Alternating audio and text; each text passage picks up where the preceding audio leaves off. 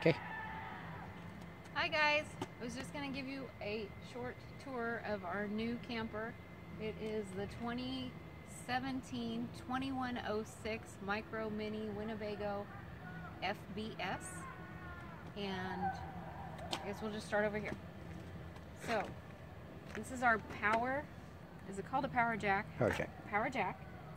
And so this helps us lift and drop the trailer, so that when it makes it a lot easier to hook the trailer up to Penny and disconnect from Penny. It goes really fast, it's really easy, and I can help Matt. We have a light for it at night? Oh yeah, there's a light on it right here, so if you have to unhook at night, you have that available to you. We also got the brake assist thing, which is inside of Penny, that helps the camper helps brake so that all the stress isn't just on Penny's brakes. And then also we have a anti-sway bar that goes right here that helps stop you from fishtailing, that we have installed, but you remove it before you back up. That's why it's not on right now. And we're currently disconnected because we're hooked into shore power, and we have the camper level for the night. The camper comes with one battery. I believe you can add another one, but it's just a regular car battery that helps power all the interior lights and the pump, to flush the toilet and wash your hands when you stop and you're not plugged in to the shore power. But it doesn't run the microwave or the air conditioner or the refrigerator. It's not strong enough for that. The propane. Huh? Propane. What's wrong? The propane tanks. Oh! Comes with two 20-gallon propane tanks and this nifty cover for it, which we have bungeed on so we don't lose it when we're traveling. Then we have our fancy pants pass-through here. This is, you have a door just like this on the other side, directly across from it, so you can store all your stuff here. All your outdoor stuff, all your utility stuff, any extra things that you don't need in the camper, all goes in here.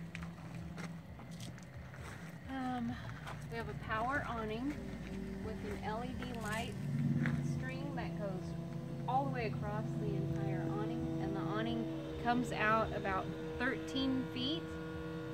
We have it rolled up right now because it might rain tonight and we don't want it to get wet. You're not supposed to roll it up when it's wet unless you can pull it out to let it dry so that you don't get mildew. So we're just going to keep it rolled up for the night.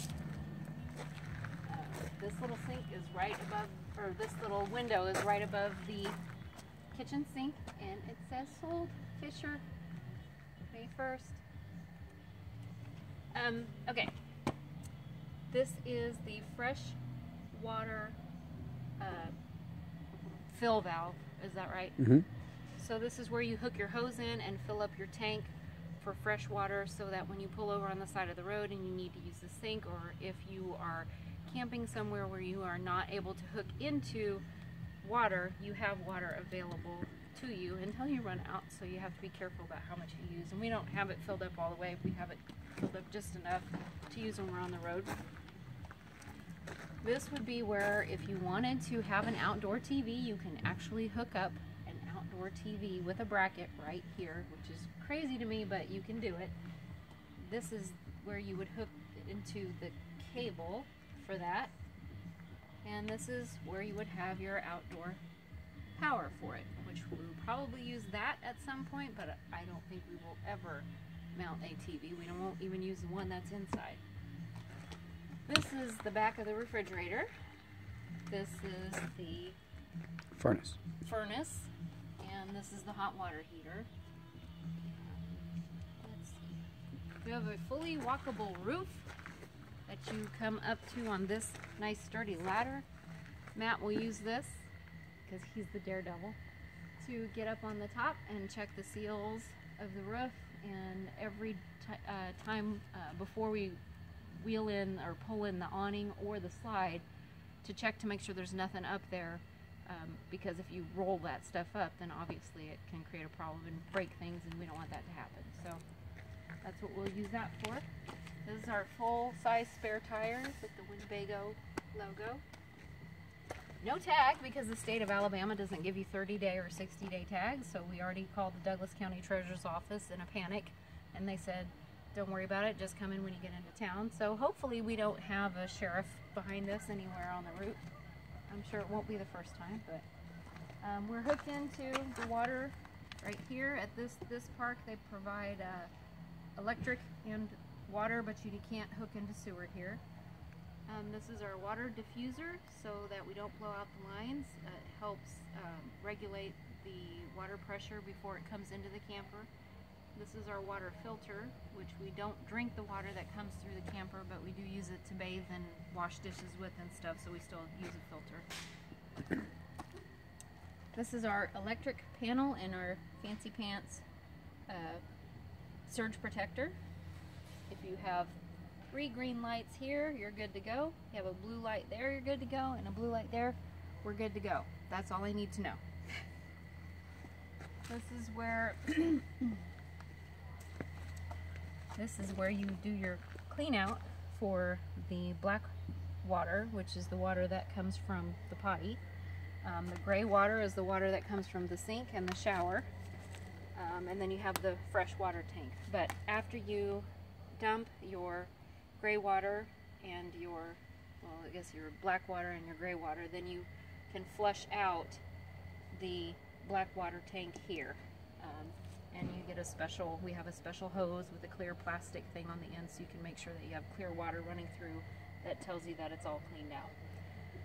This is where if we go to a even fancier RV park, you can hook into the park cable so you can watch TV, you know, watch the cable TV or satellite TV hook up.